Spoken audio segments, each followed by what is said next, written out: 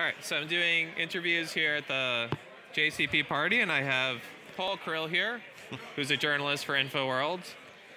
So tell me a little bit about what you've been doing with your articles recently on Java topics.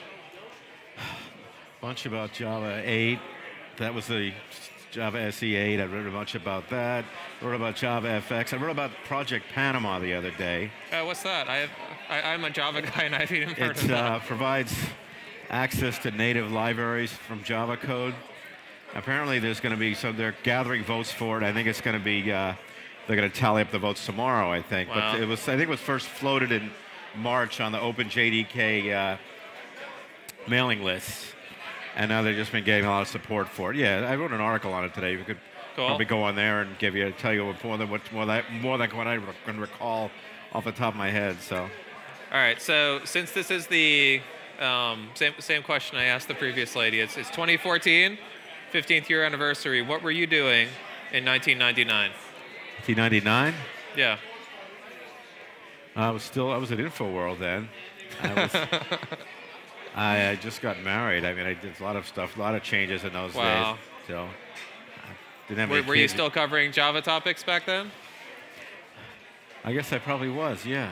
So it's like 15 years of off and on for probably 20 years. Articles. Yeah. Wow. So I've been there for 19 years. So that's awesome.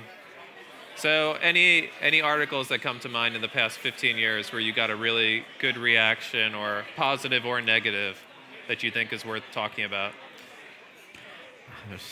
There's so many of them. I wrote some about Java SE8. That's the one that just came out, right? SE8. Yep. Yeah. I got a lot of reactions on an article that came out in March on the day of the introduction that talked about lambdas and that sort of thing. So it's a lot of reaction on that. So, but since I don't have the website in front of me and can't pull up the comments, I can't recall it specifically. But and then I wrote one about Java. Certainly people were passionate about Java 8.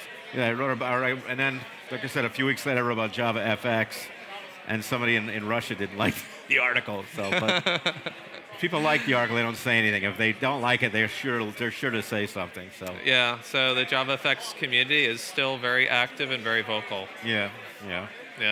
But well, you're not supposed to talk to me. But do you think Java FX can hold up against HTML5 and all the other web development technologies that are out there? I think it has its place. I mean, it's not going to displace HTML5, but it definitely solves a real problem in a very elegant way. What real problem is? I mean, it's the best cross-platform desktop UI framework out there. I mean, what are you going to use, Flash?